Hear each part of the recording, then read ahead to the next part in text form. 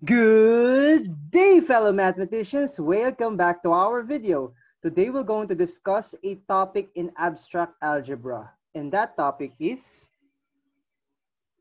the introduction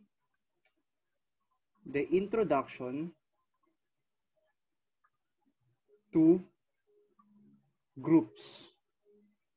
The introduction to groups. I haven't discussed any topics about abstract algebra. This will be the first video. And I want to welcome you all of this series because I am planning to create abstract algebra topics and discussions in this channel. But before that, let's discuss what are the fundamentals of abstract algebra. And let's discuss the definition of what is a group. Now, this is the definition by Walter von Dyck and Heinrich Weber from 1882. Sino siya? Sino sila? Ito si Dyck. Ito yung pronunciation niya. And this is Weber.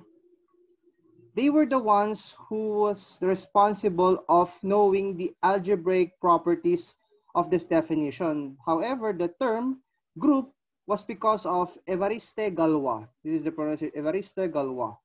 And this is Galois. Now, what did they study? Ano yung inaral nila? Itong definition na to. A group is a non-empty set G together with a binary operation star on the set G. Diba? Ibig sabihin, non-empty siya and there is a binary operation existing on that non-empty set G such that the following properties hold. Sabi, given that yung G mo ay non-empty and may binary operation na star at nag-hold yung tatlong ito, group ka. Now, what are the three properties? Let's call the first property as G1. Star is associative. Yung binary operation is associative. How can we write it in symbols? We write it as for all A, B, C in the non-empty set G. Ibig sabihin, nasa loob sila ng G. Then, A star B star C is equal to A star B star C. Ibig sabihin, yung grouping symbols nandyan. Or, dahil associative nga siya, we can write it as this without ambiguity. Okay? Now, the second property we call G2. There exists an element E in the non-empty set G such that for every A na hindi empty set na nasa G, A star E is equal to A is equal to E star A. Ganun lang yon. Ibig sabihin, yung ano na yon, yung element na E na yon, pag nag-apply ka ng binary operation sa kahit anong element sa G, ang resulta yung sarili niya. Diba? Finally, the third property we call G3. What is it?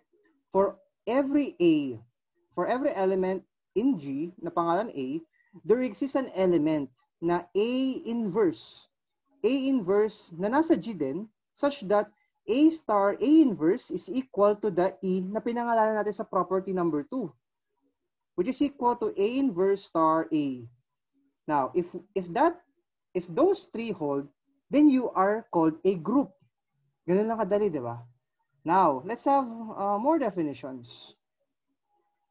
Now, halimbawa, ang tanong natin, if there will be a case na hindi mag-hold yung isa dun sa mga yun, meron ba mga pangalan yun? Meron. Let star be a binary operation again on a non-empty set S. Pangalanan natin siyang S, not G. Now, if G1 is satisfied, G1, sino si G1? Kaya ako nilagay dito para hindi na kayo babalik doon.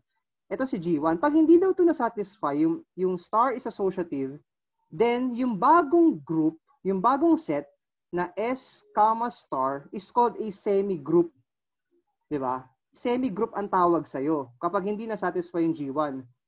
Ay kapag na-satisfy ang G1, pero yung G2, G3 hindi na-satisfy.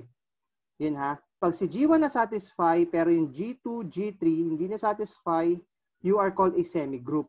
Ngayon, pangalawa, if both G1 and G2 are satisfied, itong star is associative and there exists an element E in G, ganito, then you are called a monoid.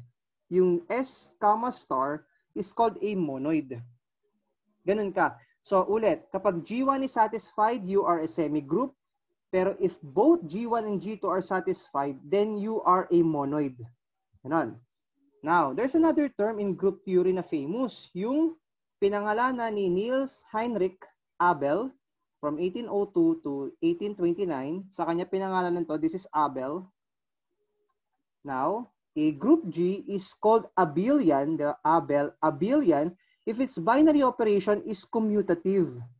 Kaya natin sinusulat sa taas sa definition, itong mga to, kasi hindi palaging nagko-commute yung elements mo. Ibig sabihin, you can write it as yung interchangeable, di ba? Ganun ang commutative natin sa mga pambatang algebra, di ba? Ngayon, alam na natin kung ano definition ng group, alam natin yung semigroup, monoid, and what is abelian group. Ngayon, let's have a few examples. Ano nga ba mga famous examples ng groups? Ngayon, let's have this. Halimbawa, 1. We know for a fact that Z is closed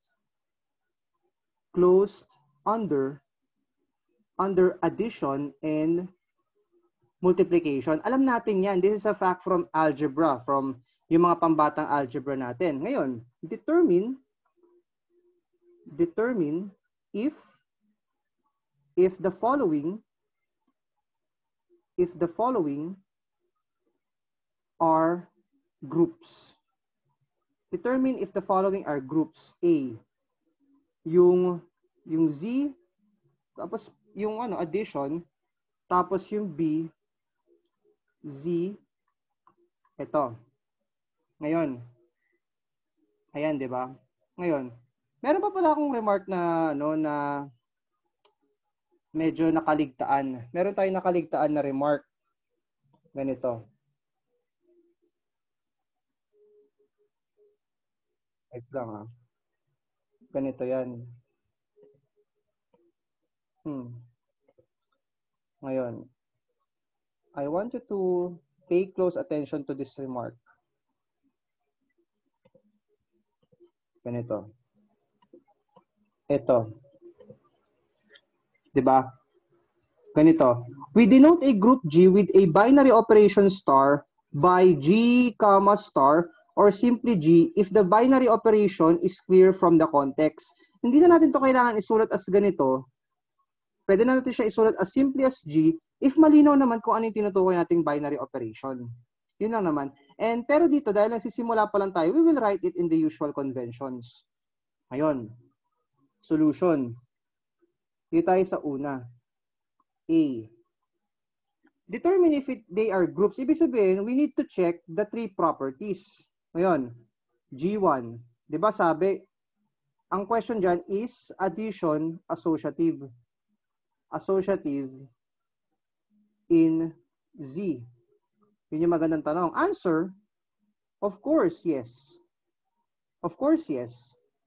On Z, addition is indeed associative. Alam natin yun. We don't need to verify this.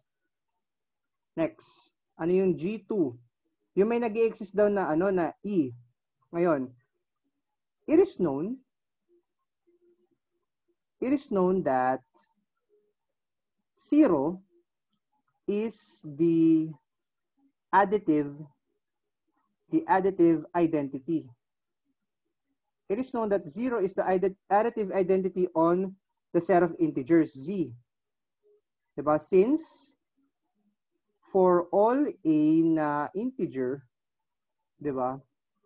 A plus 0 is equal to A is equal to 0 plus A. Kumbaga, yung E na tinutukoy ng definition, si 0 yun sa set of integers. Ngayon, isa pa. Sa G3 naman, on Z,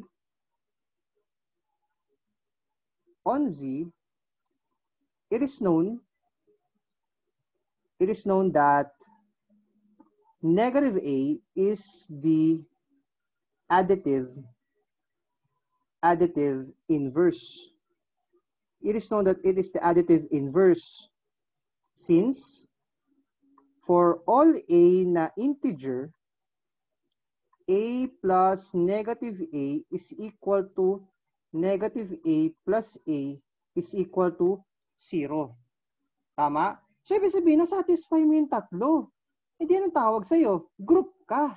Pero, alam natin na isa pang condition yung C, on Z, addition is known to be commutative.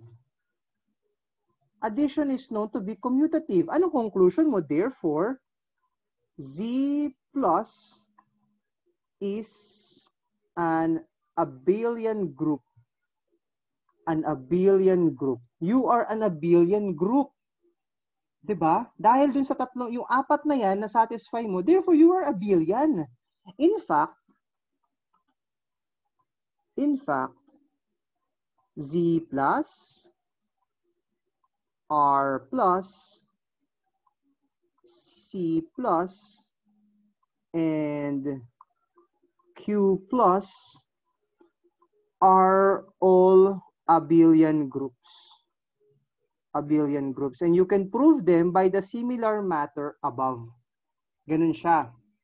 Ngayon, yung pangalawang ano naman natin, pangalawang hinuha, ano? Yung Z multiplication. Is it a group? Yun yung pangalawang ano natin. B. And check ulit natin yung G1. G1. On Z, alam din natin na yung multiplication is associative. Associative. Tama? So, okay yung G1. G2. It is known that 1 is the multiplicative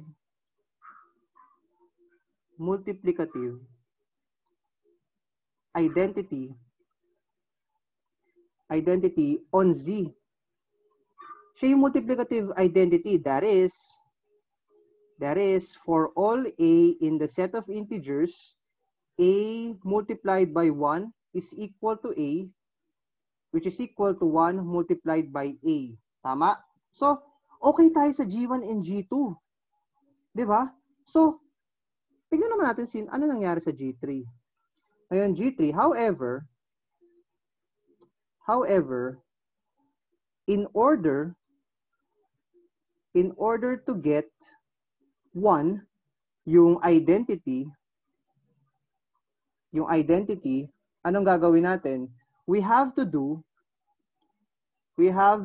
this. We have to do A multiplied by 1 over A is equal to 1. Is equal to A.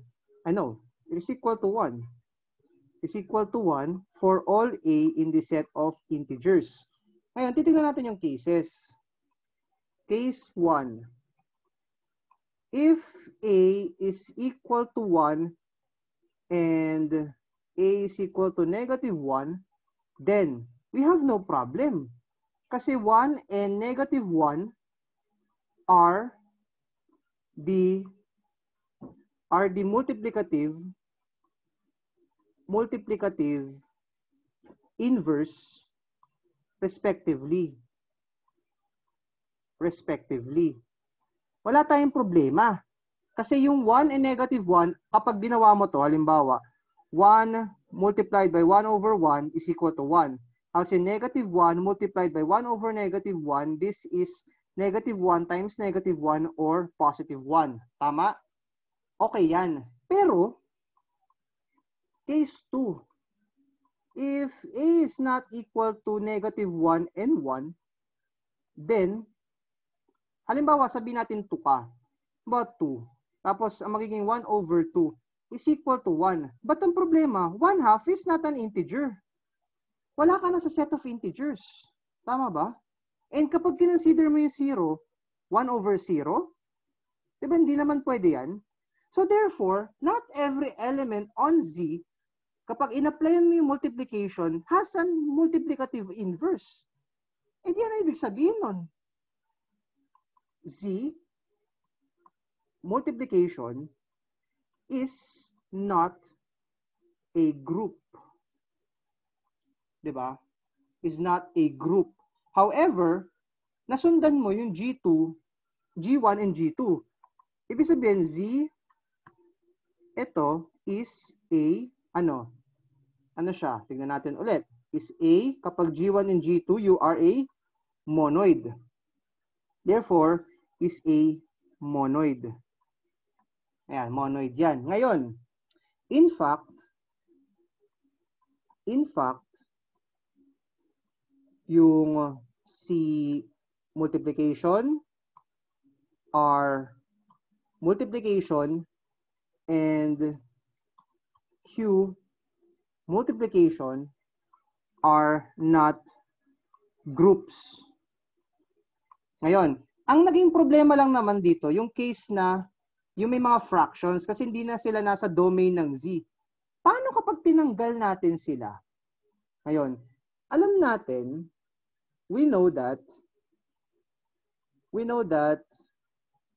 0 has no multiplicative